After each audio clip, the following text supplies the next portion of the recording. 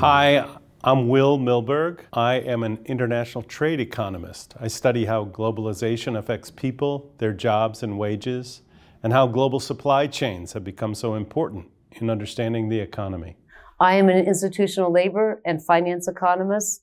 I use large data sets to investigate why people work when they do and how they have the wealth they have. I am a political economist with a worldly philosophy. Hi, I'm Paulo dos Santos. I'm a mathematical political economist, and a lot of my research looks into how market outcomes in capitalist economies reflect and reproduce relationships between social groups, and into how we can study those connections in ways that are mathematically formal.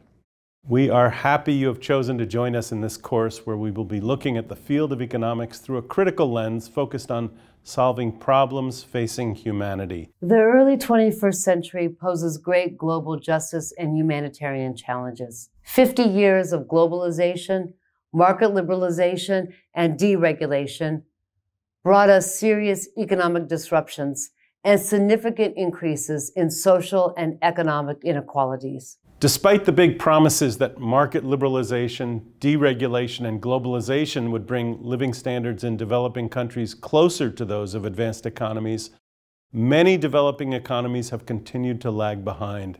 They face a global system that subjects them to recurring financial instability and too often places things like intellectual property rights over life-saving medicines and vaccines, that is, over the material needs of their populations.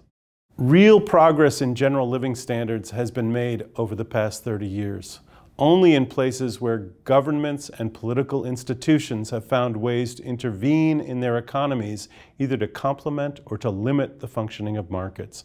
Interventions like social insurance, industrial policy, large-scale investments in infrastructure like high-speed rail networks, effective financial regulation have helped some societies achieve outcomes that would probably have been impossible if their economies had been left to operate on market principles alone. Financial crises continue to destabilize economies and threaten to erase any little wealth ordinary people have built up. Production and supply systems have become so optimized to boost profitability that they've become highly susceptible to catastrophic disruptions when faced with anything out of the ordinary. This includes a climate disaster, a pandemic, a war, some things we have all experienced recently.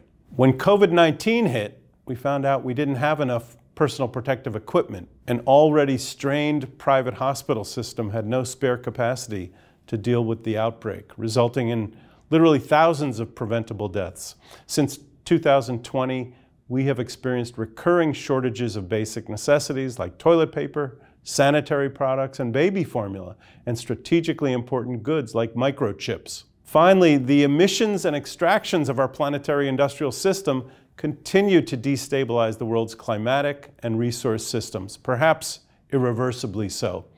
While posing all of these difficult social and economic challenges, the early 21st century is also a time of stagnant and narrow economic thinking. Most economists today are confident that their discipline has solved most major theoretical questions. Economists tend to believe that in thinking about economic life and the challenges that face our species, we can think of economies primarily or even exclusively in terms of rational individuals interacting in markets. And that in thinking about solutions to the deep challenges that we face as a species, once again, we need only consider things that either complement or regulate markets, or provide the correct incentives to individuals in markets, or use the standard tools of fiscal and monetary policy. We disagree because what happens outside of markets is vital to the functioning of capitalist economies. For example, the work performed in homes and communities across the world to feed, clothe, house, clean, and care for people. Work that is vital to the functioning of our economies, but work that is unpaid, unrecognized, and overwhelmingly performed by women. Historical legacies of slavery, colonialism, and ethnic oppression continue to shape unequal economic outcomes across the world. Globalized supply chains rely and help reproduce the social vulnerability of subordinated groups across the third world. And institutions and governments exert a profound influence over a wide range of economic outcomes, including innovation, infrastructure, education, financial stability, and much, much more. And we disagree because another way to think about economic life draws us closer to sustaining our human civilization. We propose to expand thinking about the economy to a more political and community-based orientation that Robert Heilbronner called the worldly philosophy. We propose that economic life is more than just individuals interacting in markets. Economic thinking that embraces a worldly philosophy focuses on how societies organize and interact with the environment to produce and distribute what is needed. To understand contemporary capitalist economies, we of course need to understand how markets function. But we also need to understand how we got where we are, history and the realities of social power.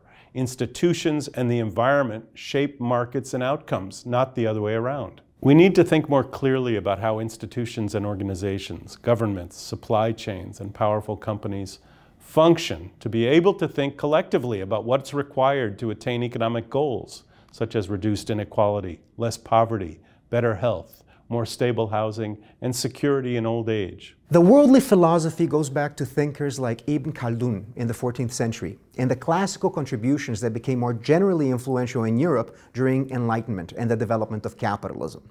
This includes the French physiocrats, who pointed to the importance of understanding how economic life draws from and appropriates the fruits of the land and the planet. Adam Smith and Karl Marx, who understood that economic relations are much more than simply about market functioning. They are the foundation for all historical and social development. They also understood that profit is an appropriation from labor by capital. People like Thorstein Veblen, who understood the centrality of institutions and of cultural norms in the functioning of capitalism. Political economists like Joseph Schumpeter and John Maynard Keynes, who not only inquired into the nature of business cycles, or in other words, the alternation between boom and bust in capitalist economies, but also considered the very possibility of a capitalist future rather critically. Economic theorist Joan Robinson, who understood the inherent disadvantages workers face in relation to capitalists in market economies. And many, many more people recently who have underlined the importance of deep-seated social inequities by gender, by race, by national origin to the functioning of capitalist economies. The worldly philosophers also had very high expectations of an industrial society. They cared about human fulfillment and tried to understand how we could construct societies where overwhelming material abundance eliminates want.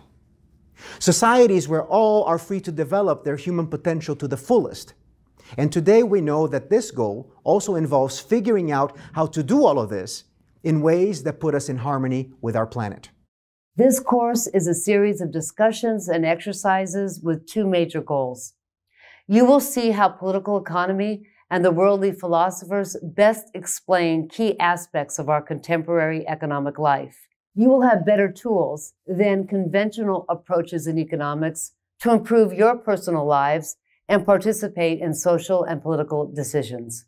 It is not an exhaustive course. No economics course is. But we hope to set you on a path of exploration about what political economy tools can do for us. We believe that their attention to history, the social significance of economic outcomes, the development and functioning of institutions, our relationship to our environment, and how social power and inequality shape economic outcomes are indispensable as we try to understand today's economy. And as we face the many challenges it poses, we strive to do that in ways that are equitable, sustainable, and conducive to maximum fulfillment of every human being in our world.